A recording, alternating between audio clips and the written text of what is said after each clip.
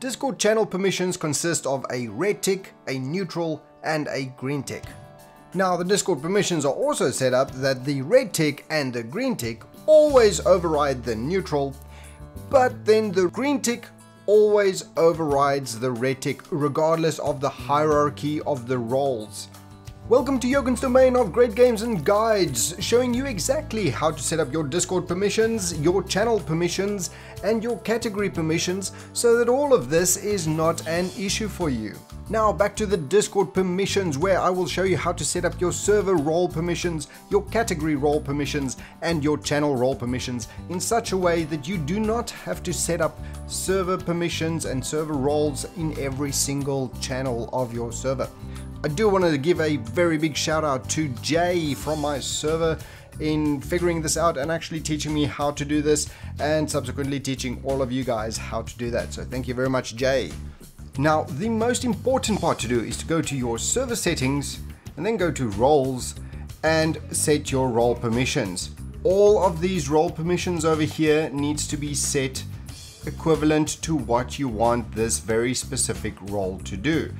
So you'll see for everyone, muted, and self roles, I have got everything selected as disabled. For enable streamers, I have not got the read text channels enabled, but I have got the other privileges that I want them to do, like connect, speak, deafen members, and so forth. I've selected that. And the reason I did not select the read text channels is because I've got levels in my roles. So level 1, 2, and 3 will automatically get those roles inherited. Then following that is your mods, your bots, and your admin. Remember, for admin you only need to select the administrator icon. It automatically inherits everything. Please come to my Discord server, links are in the description below, and remember to like this video and subscribe to my channel if you want more video contents like this. You can also run the !perms command, and that will give you a detailed instructions on how to set this up in your server. So there is a benefit to join. Now this makes life very, very easy, because if you go to your category permissions, edit category, go to permissions, you will see that I only specified the everyone role and everything is inherited. Now the reason for that, and even on the general permission, everyone inherited.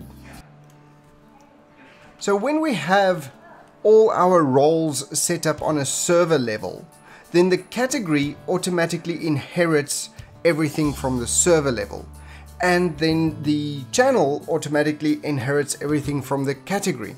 So in this case, the general will see that for everybody, go all the way up to the server permissions, look at the roles that they have, and then apply the yes tick, no tick, and neutral overrides as you have seen it.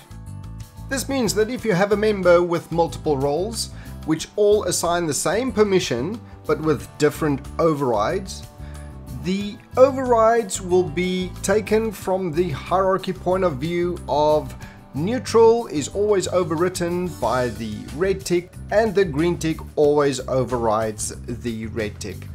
So green tick wins. That's basically what it comes down to. Monthly giveaways in my Discord server for both Couchbot as well as Dinobot Premium. So come check that out. And also be sure to have a look at all the other Discord content I have on muting and permissions and so forth. And then finally, you might actually want to go to Patreon as well. Maybe not, but I would appreciate it. Thank you everybody. Till next time, Joken out.